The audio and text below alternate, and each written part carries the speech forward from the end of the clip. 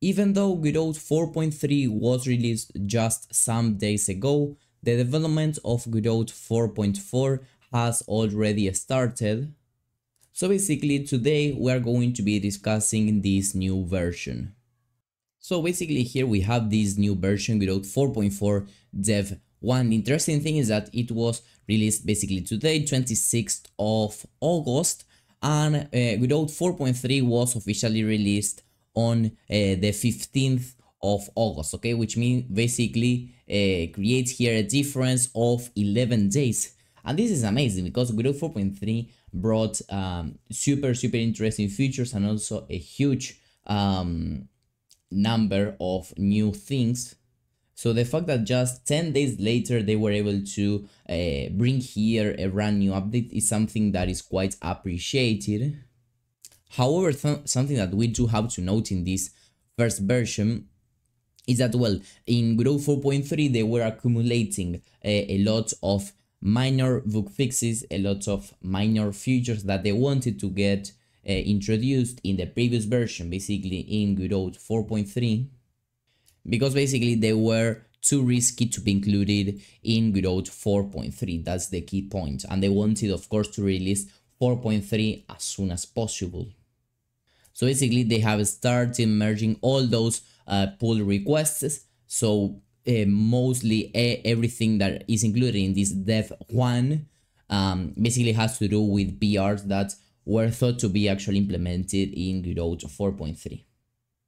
Now, in terms of the new stuff, even though, as I told you, these are changes that were meant to be implemented in 4.3, they are still quite interesting. The first one is the implementation of metal, okay? And as it is stated here, is basically other graphics engines similar to Vulkan. And basically what I'm seeing here is that they are going to be using a library called Molten VK to run Vulkan over Metal in the platforms that neither Vulkan nor D3, D12 were supported, basically on Mac OS and iOS. And now we also have other thing that has been introduced in 3D, and those are the 3D physics interpolation. So as you probably already know, this feature was already introduced in the 2D physics engine of Godot as well. As we have seen maybe in some past videos, it doesn't have that many bad things or that many things that could be improved if we compare it to other engines. In fact, it does provide an amazing performance and amazing behaviors. But well, in 3D it still does have some things that could be fixed. But well, with now this interpolation, I think that the video that here Godot provides just is self-explanatory about what it does. But it will basically make the physics will add this interpolation, and by adding this interpolation, it basically makes the physics behavior much smoother. So indeed, now in Godot 4.3 we had 2D physics interpolation, and now in Godot 4.4 Dev 1 we also have 3D physics interpolation, basically making better both physics engines. We also have just some small changes, some new small feature that can also be turned on and off, basically the line map Vygotsky sampling, that basically smooth the sharp edges. But well, as this basically takes a little bit more of power in the PC that is going to be running the game, this can also be turned off as well. We also have the new implementation of Betsy. This is a texture compressor that basically makes the task of compressing different images a little bit faster than the compressor that currently Godot is used to using. So now, when you are importing any kind of image, with this new compressor, you should be able to have less waiting time. And well, we also have optimizations in a lot of areas that include the engine. We also have a small list of other new features, but well, I didn't find anything that was worth mentioning. But anyway, you can pause the video and read this on your own. And well, even though this is a dev version, and in this kind of version there aren't usually that many changes, that many improvements, in this version we have more than 200 new things, and also over 100 of contributors, which is quite a huge amount of new things to check out if we compare it to other dev releases that we have had. Of course, if we just open up the new version of Godot, as you can see here, I am on 4.4 Dev 1.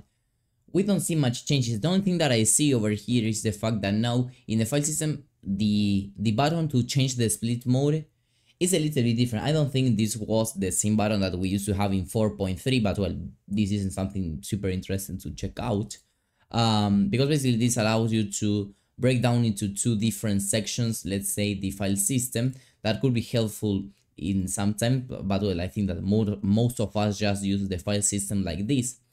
But well, also if you don't know, something that is pretty cool that was introduced in Godot 4.3 is the fact that now you can move to the bottom this file system. So you can go to these three dots, move to bottom, and now you will have this entire window here.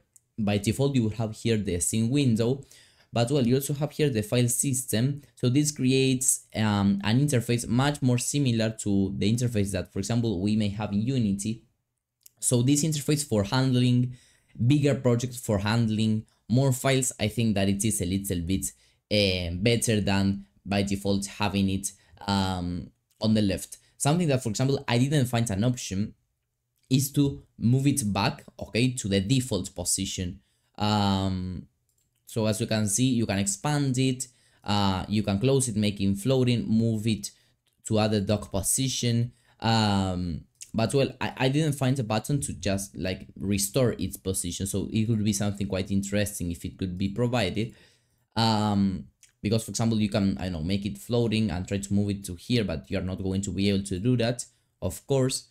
Even if you close the floating window, it will just come back to here. If you try to move it with the dock position, it is not going to work. So the only way that I personally found of restoring this was to go to editor layout, and basically restoring it to the default layout. But anyway, I think that this could be pretty good if we could actually restore this without having to actually change the layout. So this was pretty much all that I had to mention about Godot 4.4 Dev 1. I am always uploading the latest news on the new versions of Godot. As you saw, today 4.4 was released, and today I am uploading this new content. So if you always want to keep up to date with the latest Godot news, with the latest Godot updates, make sure that you're actually subscribed to the channel. I hope we can see each other in the next one, and see you. Bye bye.